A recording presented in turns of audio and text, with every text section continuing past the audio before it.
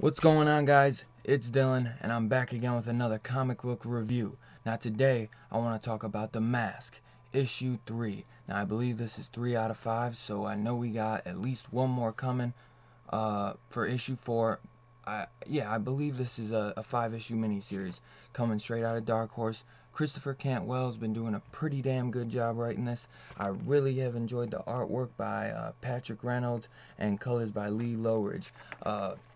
We start off taking place right in Cleveland, my hometown, and it looks like the Mask is like kind of, pulling up in on one of these like white crazed meetings, like and he pulls up and he's like, oh, got the handout like Hail Hitler and stuff, and he's like, what, here, good pure white skin, perfect powerful green skin, we're all like, screwing around, and basically you figure out that he ends up making a big ass fart and taking out all these white supremacist characters, and basically, dude, it's crazy, like they start burning from the fumes of him farting. It was absolutely, like, this issue might have been actually one of my favorites out of the 3 so far. I really did enjoy this. I think that this has been just an awesome take on the Mask. I know that the Mask is always been a dark version because I grew up with the Jim Carrey one. So when I knew that this was gonna come out and it was just gonna be a mini, I thought, great way that I could finally read some a Mask story, and I've been really enjoying it. And it looks like though that the person wearing this mask, because this takes place 2 years ago, he's been going around taking out a bunch of these white supremacists, and then he ends up brutally killing this guy, talking about like, you can't take us all out, and he's like, actually, it's easy, just like this, I'll show you, and then he splits his head open. uh I really have enjoyed this. Like, it's dark, it's gritty, and it's fucking hilarious, man. Like, it's really cool. So days later, you cut to and you see that an African American was the one, taking out these white supremacists, and he takes off the mask and he decides to send it to somebody, and he's like, decides to send it to somebody in Antarctica, and he's like, bury this in the ice. uh you know Jamie, I think it says, yeah, Janie, bury this in the ice, Janie, far away from everything, don't put it on. And he sends it away, and he goes home, and by the time he gets home, he hears a knock at the door, and he knew somebody was coming for him. And these guys, it looks like he's actually the African American. He was a detective Lionel Ray. And I know, man, it hasn't really hit me, but you know what? I think I recognize that name. I wonder if he was like the detective messing with Jim Carrey in the movie, because I've noticed a few of the names, pop up from the movie that into this story.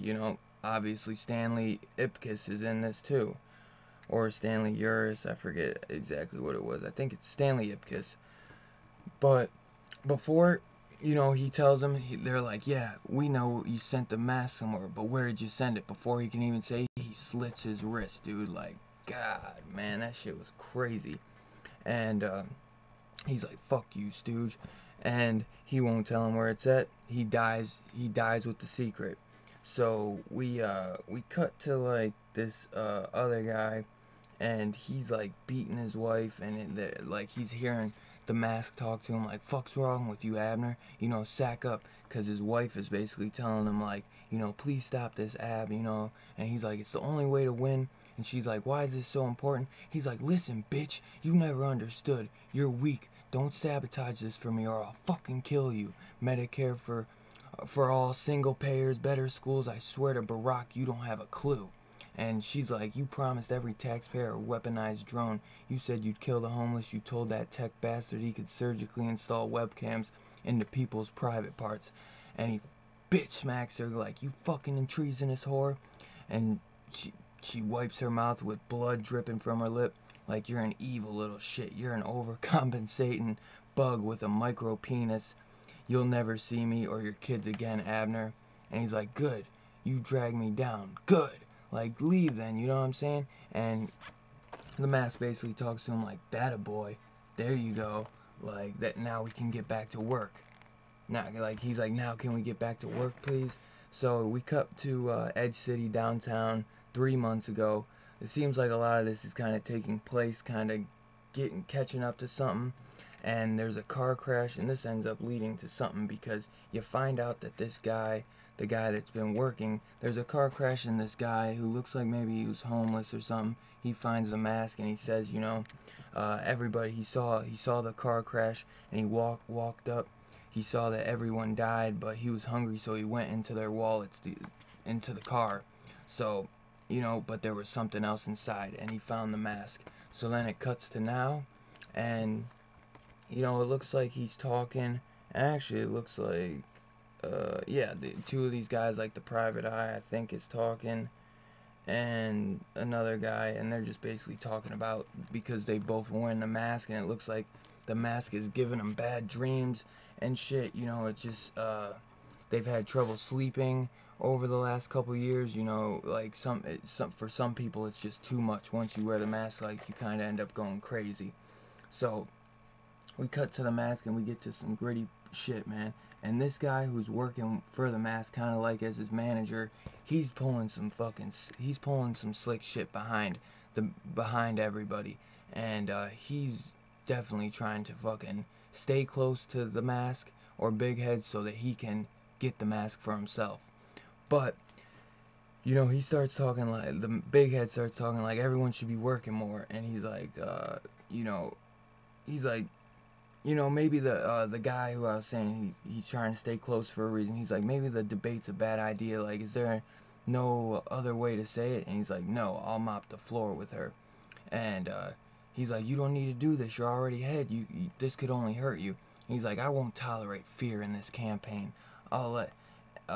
And then this one white guy, with a cheeky smile, and he's like, all right, let's leave room for the Holy Spirit, eh?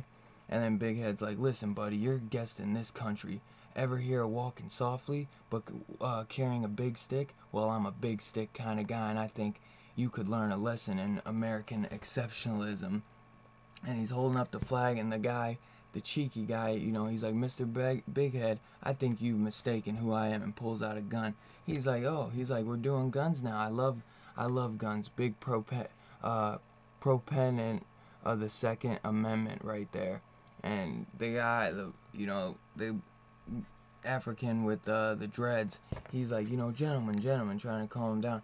Dude, the cheeky motherfucker shoots Big Head off rip, like rips his damn, shoots him in the head, rips his damn brains out of his head, and he's like, you think too much, you're not seeing the bigger picture, and then bites his fucking eye out.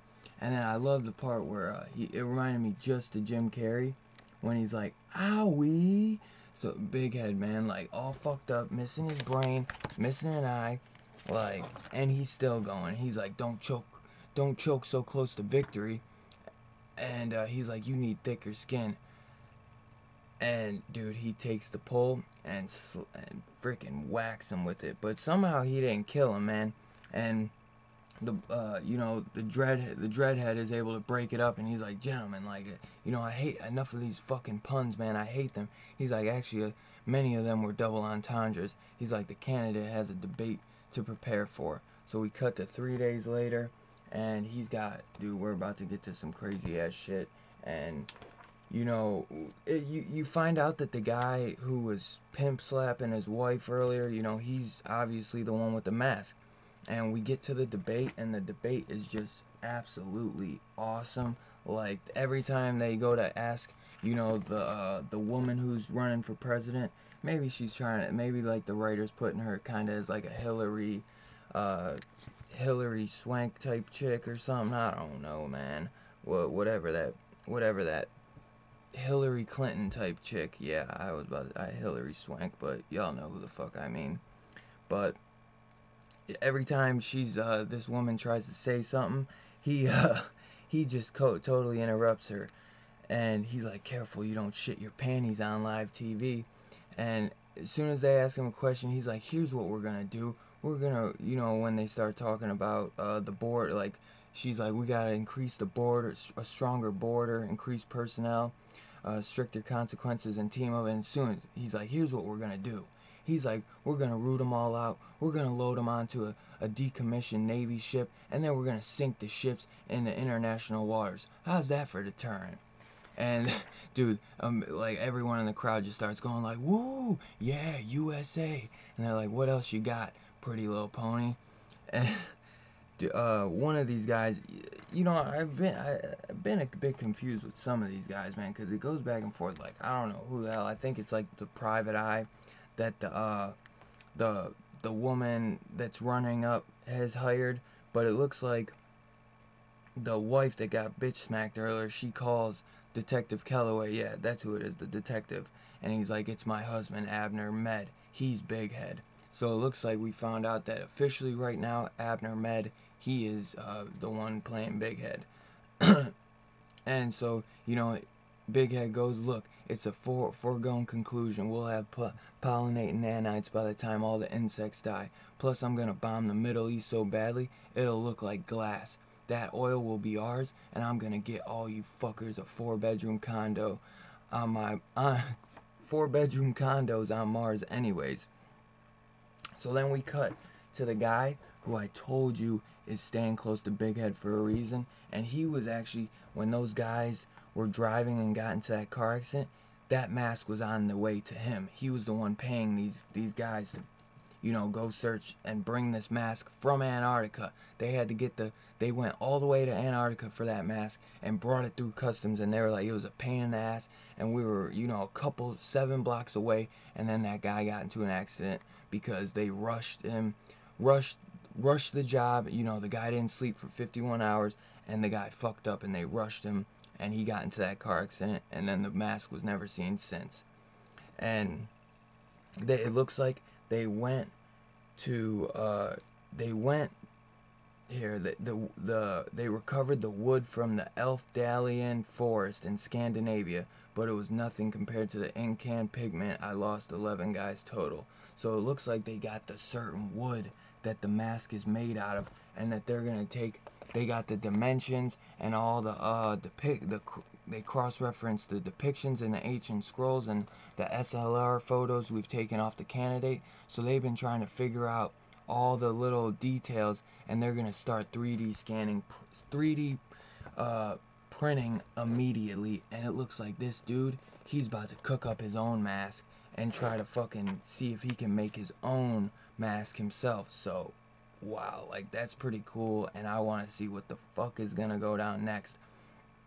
And we go cut back to the damn thing, and they're like, you know, listen. She starts going like, listen, this is stupid. Big Head is a murderer. And he's like, hold your horses, honey. You're the murderer. You killed your boyfriend, Stanley Ipkiss, in cold blood. And she's like, He's like, I'm the servant. You're the winner. You're the sinner.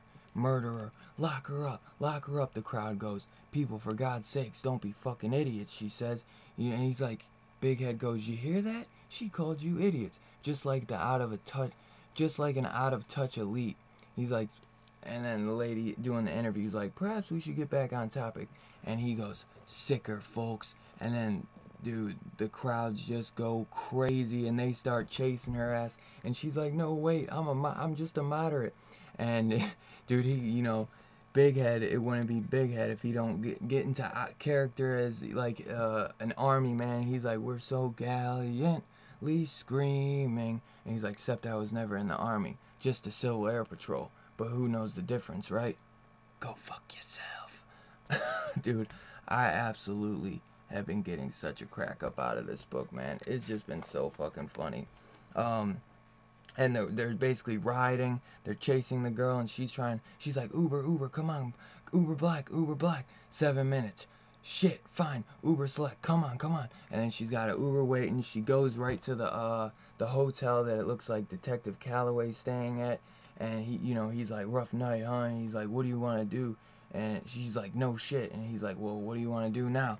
And then, we get to a pretty weird part, but she's like, how about a hard fuck before the end of the world? Grabs the dude's dick. He grabs her tits, and she's like, no, grabs his hand, and she's like, no, I'm the boss. And then Yo, I was about to make a big joke on my dog Perry. This dude getting some. Look at his face, man. Goofy ass motherfucker, man. My dog.